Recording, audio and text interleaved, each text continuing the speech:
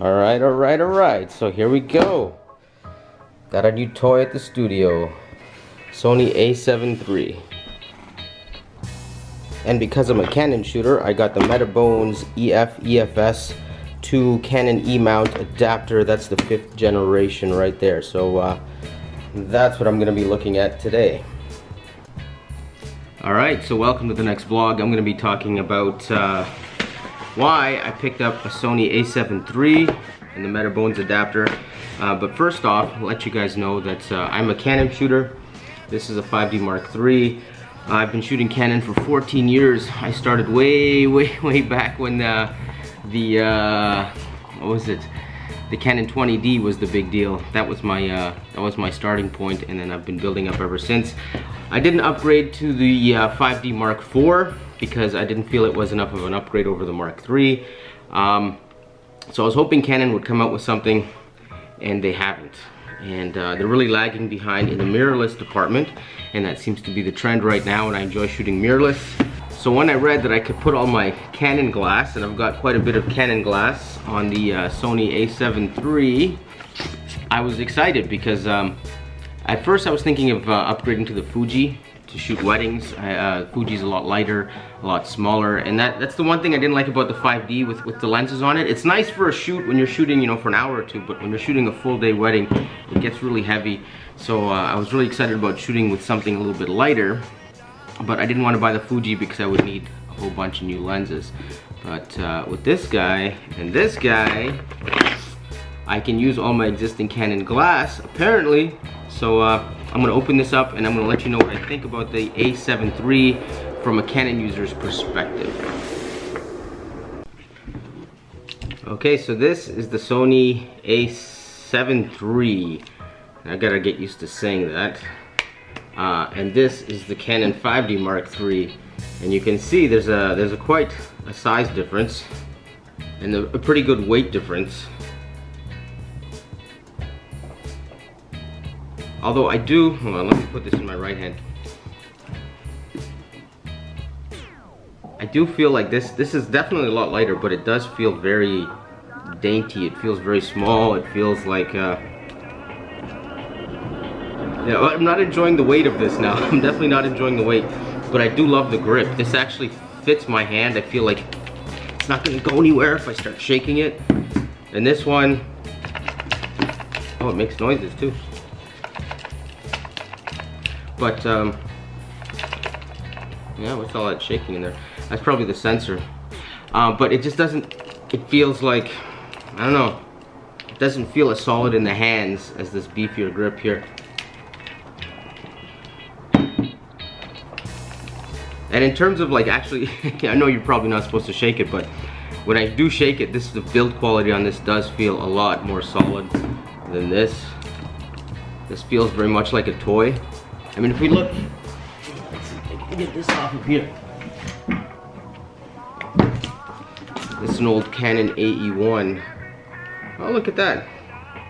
It's about the same size as the old film cameras.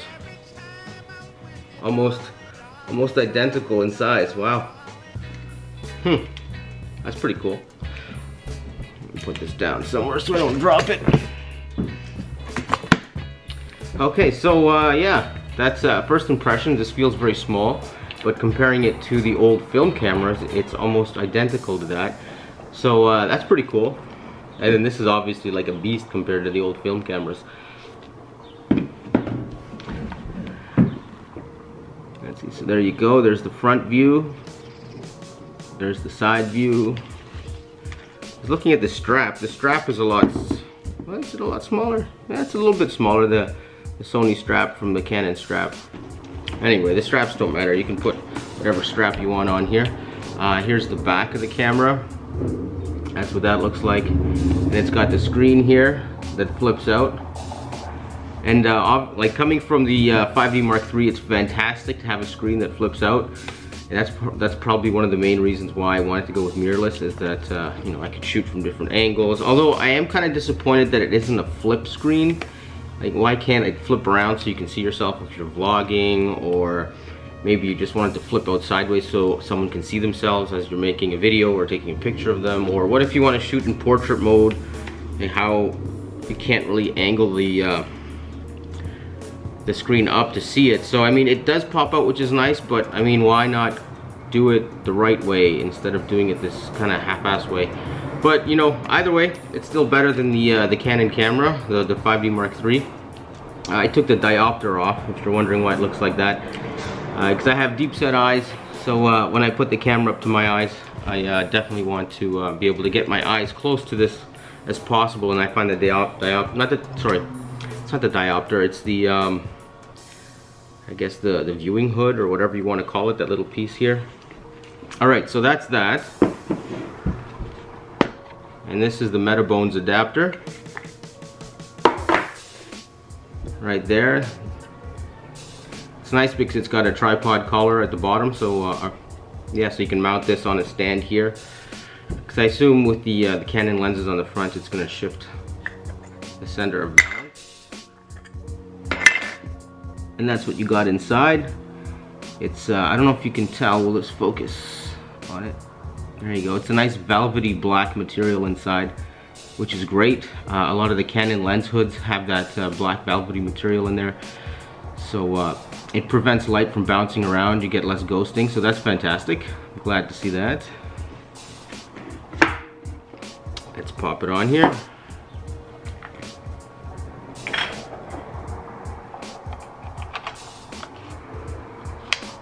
Okay, that's on there. It's pretty solid. And then we have the 85 1.2. We're gonna pop that on here.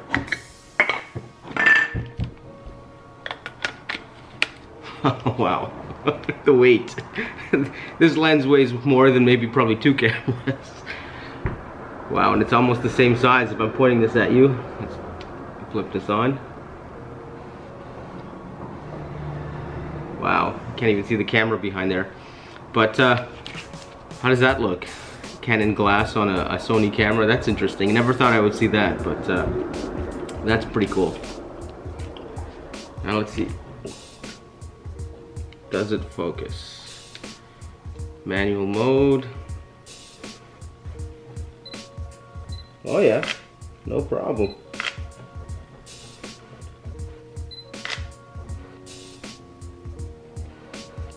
That stuff's all a little bit too close, but that's fantastic. The 85 is one of my favorite prime lenses, so I'm glad that that works on here. Oh, that shutter sounds so nice. Can you hear it? Let's focus on something. Oh yeah, I don't even have to look through the viewfinder. I can look at the screen, which is the whole point of mirrorless. Yeah. Very nice.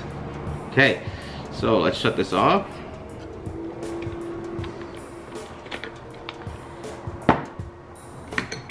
Try this 24-70 on here. Wow, it seems kind of weird to buy a light camera and then put this this heavy L glass on here. I hope the Sony lenses are a little bit lighter. It really, you feel it right here in your wrist. It really wants to pull you down. Okay, let's turn you back on. It's fully wide, zoomed in. Oh, yeah, no problem. Alright, so first impressions right out of the box with the Metabones generation, is it 5? I have to remember all this stuff. Yeah, fifth generation Metabones adapter. Let's turn it on. Oh, what do I do now? Why is it not focusing? Oh, there it goes. Okay, so I'm gonna play around with this a little more and then come back and give you a few more of my my impressions. Alright, so this is the view you'll be looking at the camera from most of the time.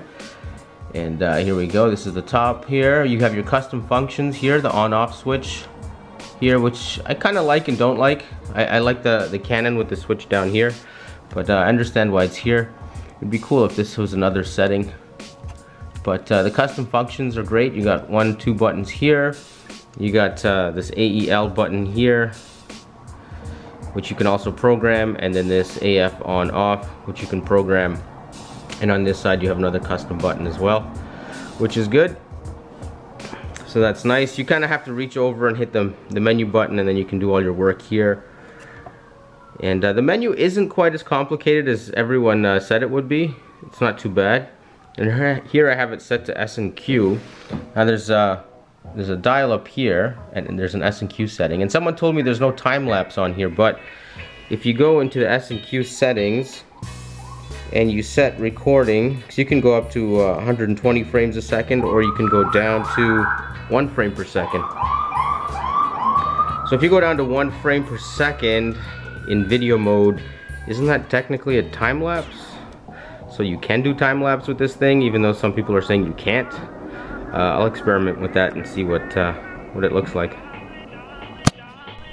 Alright guys, just came back from the rooftop getting my early spring tan on, and I was experimenting with the 1 frame per second mode, and if I'm not mistaken, this looks like time lapse to me. So just because there is no time lapse feature doesn't mean you can't create a time lapse effect with the settings of the camera. So there you go, you can do time lapse with the A7 III. Say hello to my little friend.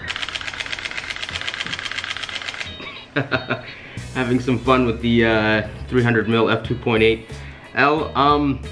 So far I've been playing around with the camera and my impressions are very positive.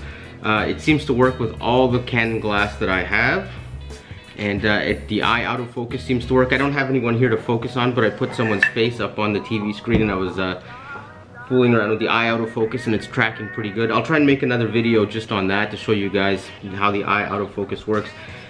It's very strange. I wish you have to actually set a custom button on the camera. It has a bunch of custom buttons. You can set it specifically for eye autofocus, but it's not like a feature you can flip on and flip off.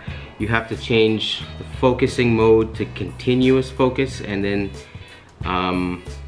you have to turn on the eye tracking. I'm learning it also. It's a little bit all over the place right now. I'm gonna make another video once I learn this a little better, and then I can communicate to you guys a little better how to set up your camera and how everything works. But so far my impressions right out of the gate are pretty positive. I like it.